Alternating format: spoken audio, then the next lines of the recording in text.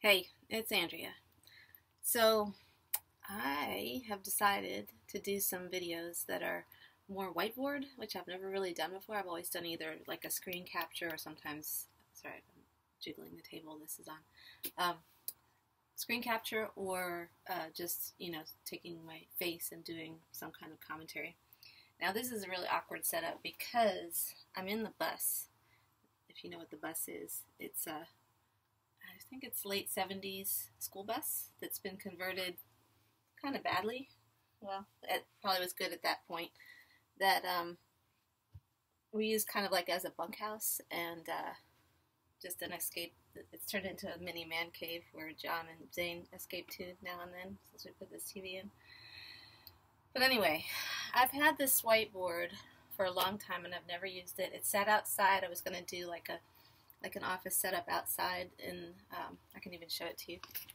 There's I don't even think it's very tidy, but there's an area out here that's very nice when the weather's nice.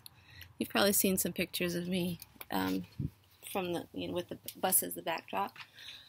But the point is that I don't have any space in my house. There's 6 of us in a pretty small house, and to find even wall space for this it just wasn't going to happen. So I had this set up. It was hanging outside with the bus as the backdrop for a while, and it got water damage, and so then it got tucked in here, and nobody ever used it. And then if you saw the picture that I'll put it as the thumbnail for this video. If you saw that picture, that's what it turned into. It turned into like a kid's drawing board space, which is fine. I probably should have 2 or 3 of them, and then they could have their own. But it's always a struggle because there's so many people around me they're ever encroaching on the space that we do have or the resources that we have or whatever. Not complaining, just explaining. So what I thought I would do today is do stuff anyway, because a lot of times people will wait. They might feel like they have to order a new whiteboard in order to get this fixed, or they might have to get the lighting just so, or they might have to, not everybody's got a bus, I'll be the first to admit that, but you kind of just have to use whatever you've got and just get it done anyway, because actually the people who matter aren't really going to care too much, and the ones who turn out to be your detractors, they just don't count. So what I thought I would do is I was watching a live stream today of, it's actually an event that's happening down in Mexico. Norbert Orlowitz was presenting, and I took some screenshots of, it's for titanium members in MOB, so it's a high-level event. So they bring really good content because they need to deliver, and Norbert never fails to, he just never fails to remind me, if nothing else, of the things that I should be doing. And often, everybody slacks off, and you need somebody to kind of remind you of the basics every now and then. So one of the things that I tell people to do that really not very many people do is go through the training that whatever training you've got going on, and then teach what it is that you've learned. It's not plagiarism. It's not anything. In fact, people in this space really prefer that you go ahead and spread the word, share what you've learned. Say that you learned it from them. Norbert taught me this morning. I already knew some of it. Doesn't matter. And what happens is everybody wins. So he gets a little notoriety.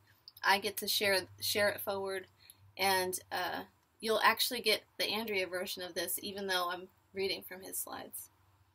Alright, so we've got the whiteboard. I've never done a whiteboard video, and one of the things that he did that I thought was pretty interesting was he has a little quiz that he did in the middle of his presentation. His presentation was about 2 hours long. I'm just going to share the quiz part. There's five questions he asked to kind of score your business on, the health of your business. So the question was, how does your business measure up? That's the quiz topic. So number 1, he suggested the question to ask Let's see if my pen will work. Of course not. Hold on. Let's see if the kids have run them all out.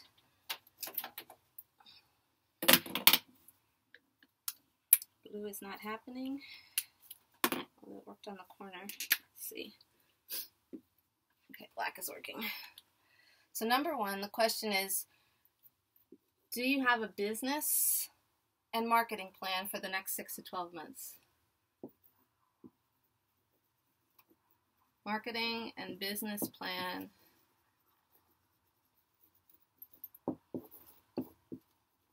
for the next 6 to 12 months. And what you're going to do is give yourself 1 point for each of these items. Number two, are you creating and sharing content at least 2 to 3 times per week consistently?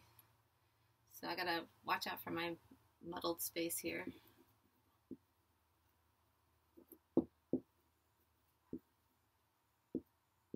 Sharing content 2 to 3 times a week. Now, what that content is, it doesn't actually matter as long as you're comfortable with it and you're not fighting the technology. So it could be, a lot of people think content is blog posts specifically. If you're not a writer, then maybe blog posts isn't it. I am a writer, and it's still blog posts isn't it. I'm more of an email. My flow happens easiest when I'm writing an email. So that's where I share most of my content. It could be videos. It could be even if you're doing Instagram, it could be quality stories that go with your pictures. It could be screen capture videos, just how-to stuff. Whatever it is that is what you're comfortable with is what you need to do until something shifts, and then you'll do something else. And it's a body of work that ends up happening. It's not the individual pieces that matter as much. It's the being there and being consistent. One of the things that I've always said is that I can out-consistent anybody, pretty much. There's people who are more daily consistent than I am, but I have longevity at this point because I just kept going. And that's part of the secret. Okay, so number 3. So give yourself a point if you're already sharing content 2 to 3 times a week. Could be any combination of that stuff. Sharing just sharing stuff to Facebook, like without any commentary, it doesn't count. And if nobody's noticing, then that doesn't count. But things that you actually think about, or sharing something that you've read in a book, or anything that brings value to people and keeps them and has the potential to keep them engaged. At first, it won't feel like there's a lot of people engaged, but that you get consistent with that is the important part. Number 3, are you adding a minimum of 10 to 20 leads per day?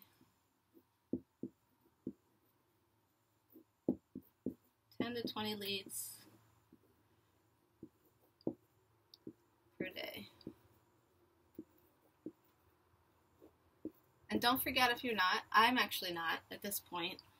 Sometimes once you get rolling, you can kind of ebb and flow with that stuff. I need a better plan. I'll be the first to admit that too. And if any of these things are missing, it means that that's an area that you need to consider focusing on next. You don't need to do it all at once, but you can. The content leads to the leads. The marketing business plan will outline how you're going to handle these other parts during the time period that it's for. So they all go together. Number 4, give yourself a point if you're getting leads consistently. Are you consistently acquiring new customers with your lead offer? So he's suggesting 5 or more customers per week. Now this is going to depend on your price point. So I'm assuming he's talking about the front end offer, but maybe he's not. Maybe he's talking about the high ticket offer. It really depends on what your goals are and what your just what you envision for yourself. Anything is possible. So consistent,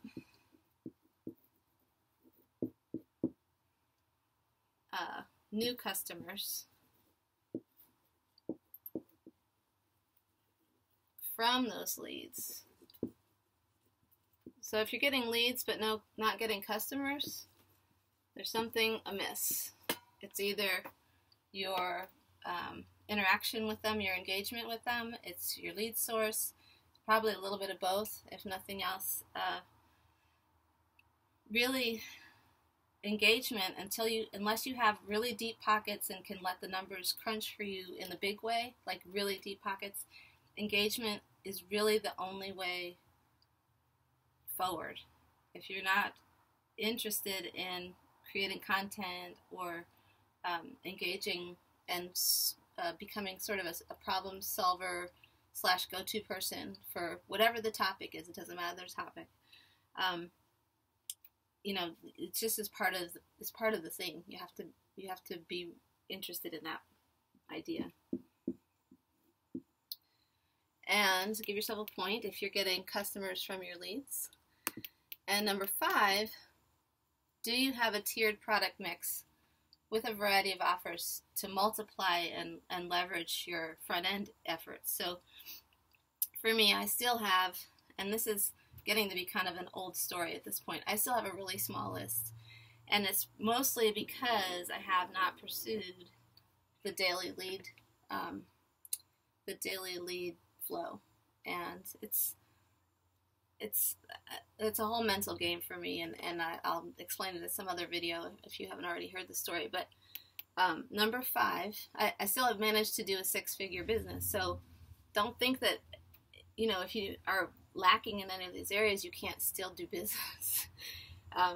Probably the rapport with the people that you do connect with is the most important part if you're not getting this lead stuff. And the rapport comes from content, which comes from solving, answering people's questions, simplest questions sometimes. If you become somebody who is consistently available, not necessarily even available, but able to know the answer or Google the answer or know somebody who knows the answer, you stand out. Okay, number 5, do you have a tiered product mix? And this is about the back-end offers that go with, that really are necessary for scaling the income side of things. So, tiered product mix. Now, anyone who's in a high-ticket offer program has this to one degree or another.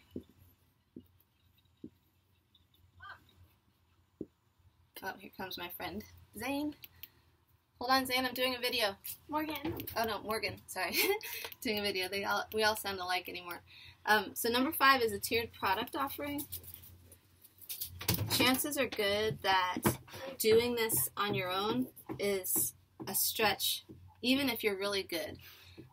It's much easier to leverage affiliate offers or things that people have already set up with the intention of affiliates being able to leverage. And take her out of here. That's the dog's tail.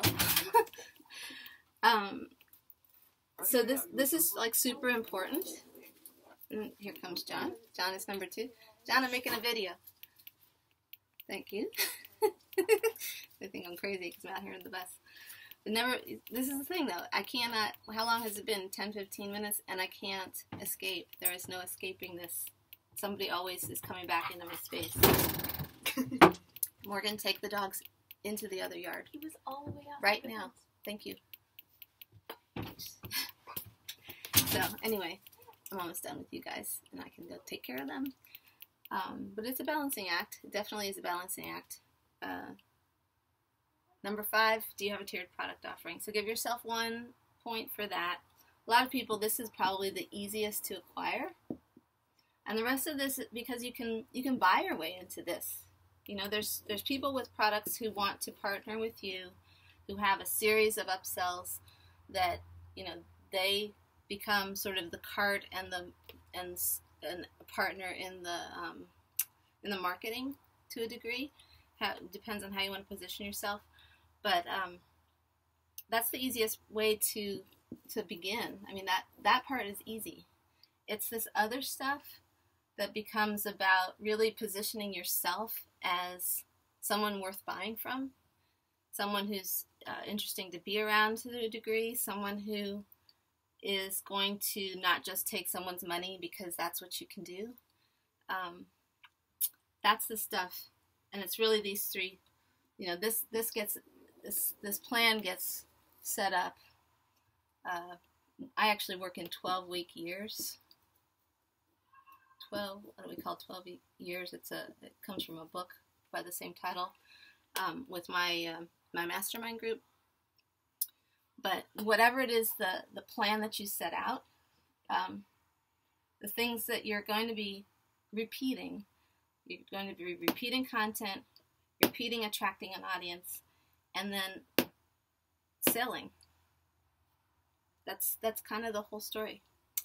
So this is the puzzle to figure out, and who you want to be and how you want to be in that process is the part that confounds us and challenges us most days. I hope that is interesting, and I'm looking at my board for the first moment.